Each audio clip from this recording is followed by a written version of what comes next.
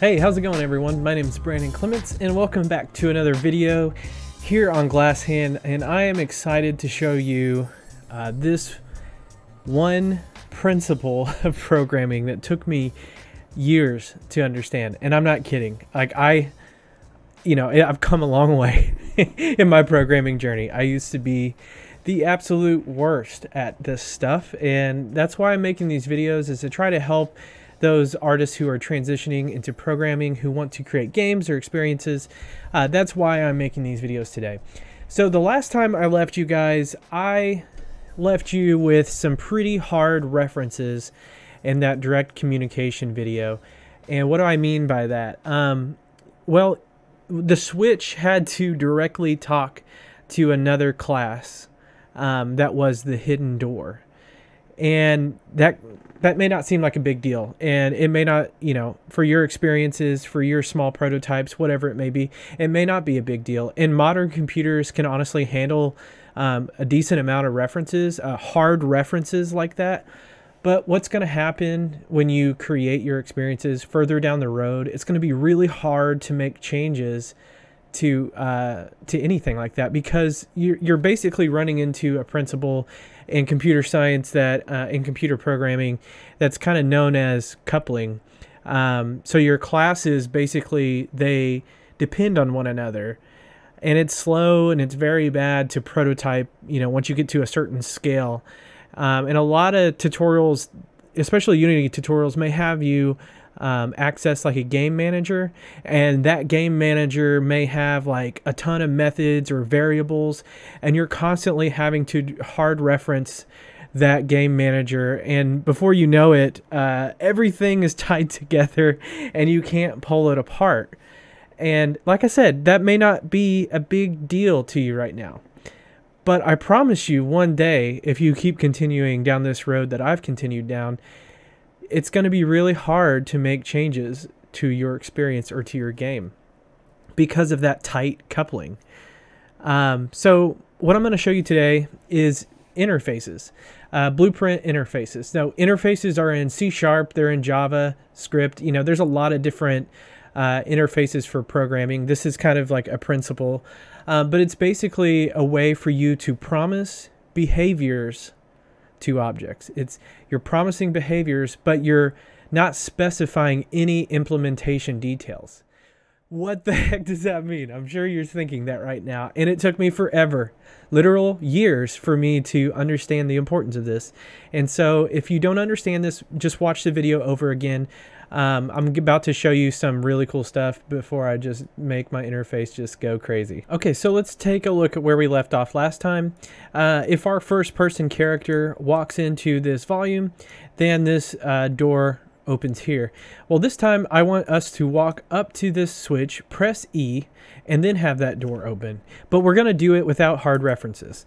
And if we show you the references right now, for example, if I go here and say reference viewer, this shows us our hard reference tree. So basically, this is our blueprint right here. And then it connects to this hidden door. It also references our first person character.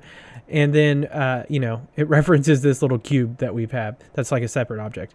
Okay, and if we click on our first person character, you can see that it's referencing the switch. Okay, so this can get out of hand pretty quickly. Trust me on this if you're building a large game with all these hard references. So I'm going to show you how to decouple all of that by right-clicking, go to Blueprints, go to Blueprint Interface, and we're going to call this BPI for Blueprint Interface _ Interact. Okay? And then we're going to double-click, we're going to open this, and I'm going to create this function here. It already creates us a new function, but I'm going to call this Interact. Okay? Compile, save, and that's literally it.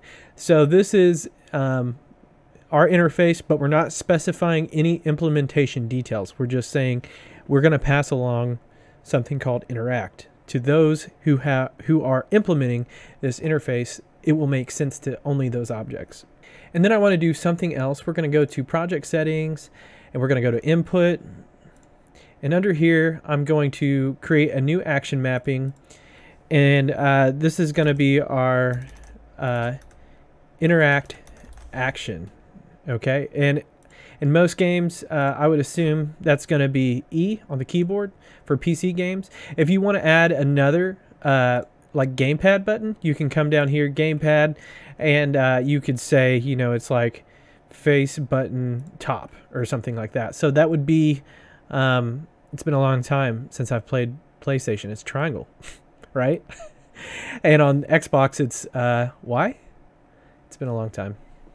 Anyways, that's what that would be. So that's how you can do it in Unreal Engine with the input mappings.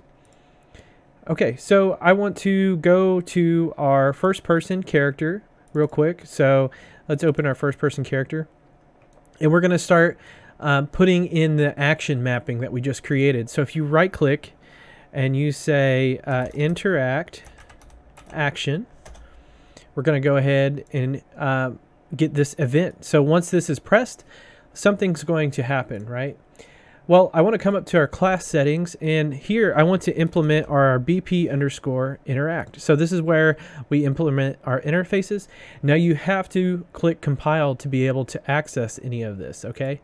Very important. It's something I always forget about. So I want to basically come over to our components here, and actually this capsule component, I just want to get this. So I'm going to drag it into our event graph right here. So we're going to go let's see, I think overlapping, and get overlapping actors. Yes, this is what we want because I want to have this class filter here. So we're basically just going to check any actor. So whatever our capsule component, which is on our first person character, you can see this giant capsule.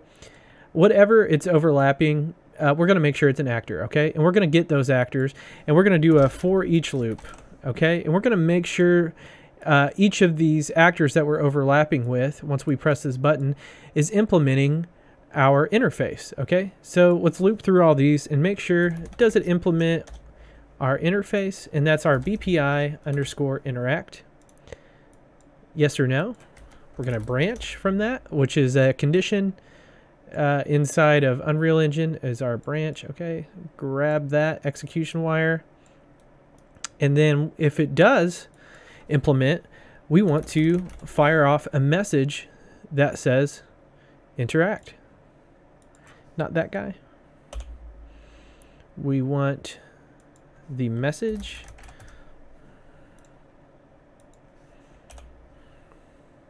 The easiest way to, you can see I'm failing right now. The easiest way is to get this array method and just say interact. And here we go. This is our message. So if it implements that, let's go ahead and interact. I'm going to clean this up by double clicking on the wire. Maybe pull this down a little bit, just so this is legible. And we're going to do that, and we're going to break. Okay, so we're going to keep looping through whatever we're overlapping with and make sure that it implements our interface. Okay, so that's a pretty easy way of getting our action mapping. And we can select all this and hit C, and we're going to say interact action. Okay, so that's our logic for that. All right, so just to review one more time, we're going to get our input action, which is E on the keyboard. We're going to make sure our capsule component is overlapping something. We're going to throw all of those items into an array, and we're going to make sure that those items implement the interact interface. And if so, then we're just going to send that message to them, and we're going to say, hey, we're going to do that thing that we promised that we were going to do. And it's going to keep doing that until it breaks. All right, so it's going to loop through all our actors, and then it's going to break, and it's going to stop. Okay, so that's a really cool way to for each loops, right? You're figuring out the power of for each loops in this video. Okay, great. So let's go ahead and save that. And then we're going to open our blueprints, and we're going to start with our switch. And this is what we had last time, and this was all fine and dandy, but like I said, at a scalable in a scalable game or experience, this isn't going to work for us. It's not going to be good enough. And I'm going to go ahead and delete these references, okay? Okay, so now we're back to square one with our switch, but we're going to start implementing our interface. So let's go to add interface. Let's say, sorry, not interface, it's BPI underscore interact. So we're interacting with this thing.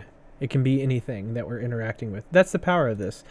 Then we're going to implement the event after we compile. Very important. Go ahead and implement this event. So we have an event called interact, and you can see that this is a interface judging by this icon here. That's our interface icon.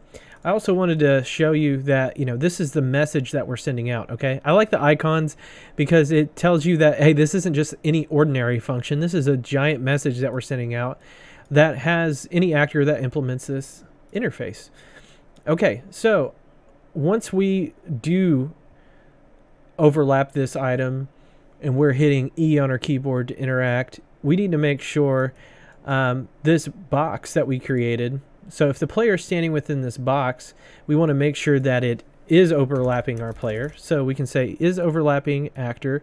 And the cool thing with Unreal Engine is that you can pretty much get your player information from any blueprint, basically. So get player controller, character, pawn. We're going to get our pawn. So we're going to make sure that it's the thing that we're possessing is overlapping the box. We're going to make sure that we do a condition on this. If it is true, let's just go ahead and print string. I haven't showed you guys this yet, but this is the way, a simple way that you can debug inside of Unreal Engine. So now we walk up, we're going to say E to interact, and it says hello in the top left. Okay, so you can make that message say anything. You can make this say is interacting, and then you would just go compile, save. So then if we hit play and we walk up and we hit E, you can see that it says is interacting in the top left every time that we hit E on our keyboard. Cool. So something is working. Things are working. Things are communicating. This is great. So what we want to do is we want to target an object, right? So last time, if you remember, we stored a hard reference on event begin play to our hidden door. And then we took that variable and we said, hey, we want to access the open sesame function within inside of the hidden door. Okay, we're going to decouple that, and we just want to say some actor, we want to send a message to it. Okay, so let's create a variable that is our target, right? This is going to be our target for our blueprint. So we'll come over to variable type, and it's just going to be a generic actor class. Okay, we just need a reference to that. We're going to turn on our eyeball, so it's a lot easier for us to get something from this. And then we want to say interact, and we're going to send a message to our targeted generic actor. And this is still okay for us to do. This is just a reference to anything. It could be anything in our level. All right, so this is still allowing us to decouple, and we're going to say hidden door. Once we hit that eyeball, that allows us to have the reference in our editor, which is really super handy.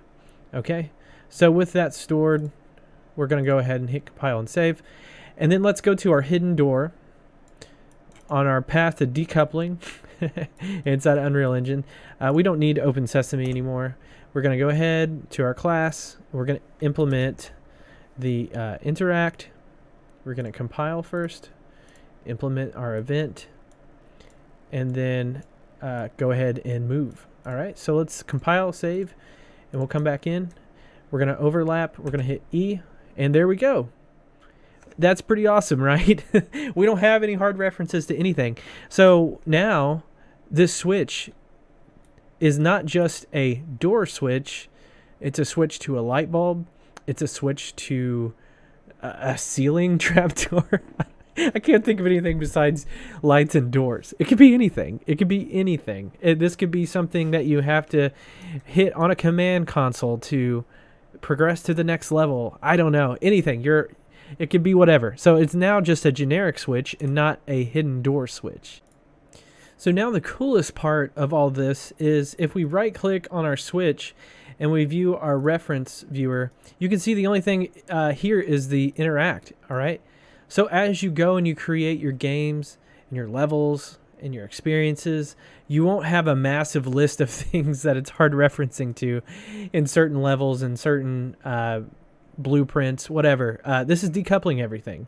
So this is as far as it goes. It just sends out an interact message, and to anything that is implementing the interface, it will do something. So let's look at the hidden door, the reference viewer here. Same thing. So now if we right click on our first person character, we go to reference viewer. This is as far as we go in terms of hard references. We are just loading into memory BPI interact. We're not going to load in all these other blueprint classes into memory when we load our character. This is going to make things so much faster for your games and experiences. Man, interfaces are the bomb.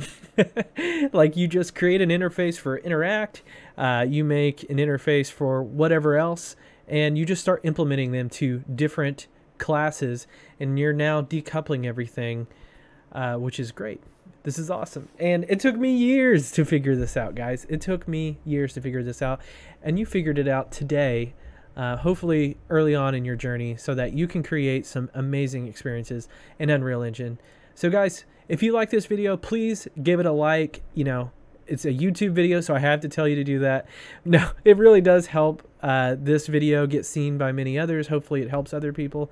If you have any questions, please leave them in the comment section below. I do actually answer questions.